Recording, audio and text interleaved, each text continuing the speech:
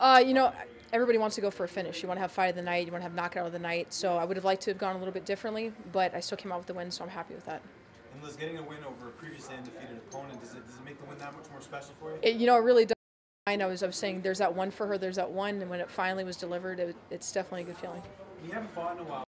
Cage rest going back in there, did you kind of feel pretty comfortable? No, I felt really comfortable. I was fortunate enough that I was able to compete in taps for taps, and also compete in the Eddie Bravo Invitational under 10th Planet. So as a result of competing in that, I was able to knock off any rust I might have had. So courtesy of that, working with 10th Planet, sure that there's no rust that builds up.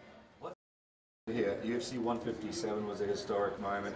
Here we are at Madison Square Garden for 205. We have to compare walking out for both of those. What sort of is the better one in your mind? You know, that's really hard. The atmosphere at UFC 157, even to this day in experiencing this fight, I haven't felt a crowd's energy like that. Throughout every moment of that fight, you could feel the uproar and the disappointment and the back and the forth, and I've never felt that before. But walking out to Madison Square Garden and the history that's here with boxing, with all the musical events that they've ever had, my family being from New York City, there's also no comparison for that. You can't compare the two. What was that feeling like being out in Madison Square Garden in the actual, kind of what the fight capital was of New York? What was that feeling like for you to have that? It's an amazing feeling. I mean, it's almost like your skin's tingling is the only way I can really describe it.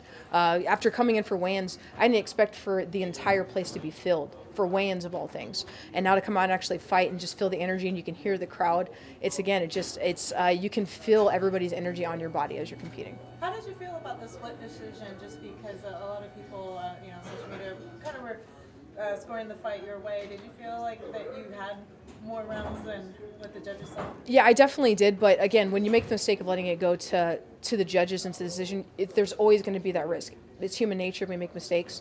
I knew that once I heard that split, my only hope was that they saw what everybody else saw and that it was 2-3, and that we would take that decision. And thankfully they did. You looked like you were in a bit of trouble at one stage. You had you badly hurt. Did you feel at any point that?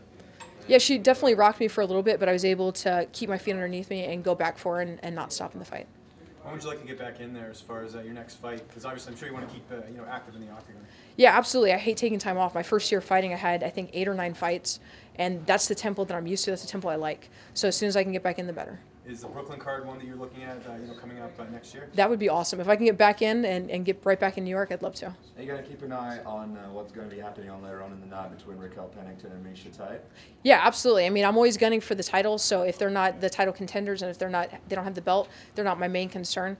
But there's still people that I know are in title contention, so I have to be mindful of what they're doing. Because you have a big name value. You said after the fight you'll fight anybody. Do you think that's the right approach, or is it time to sort of look at the rankings and choose the bigger names to make your way back to a title? When I say that I'll fight anybody, I mean that whoever they put in front of me, I'll go there. But ultimately, my camp always makes the decision. They do the educated guesses for me. They're the ones that do all the research and tell me who the intelligent, for my career, who the intelligent opponents are. So while I'll say I'll go out there and do anything, they're the ones that wrangle me in and tell me, no, that's not best for you. And they're kind of that good, angel on your shoulder that tells you, don't do this, do that. So I let them make those decisions. I just go out as a body.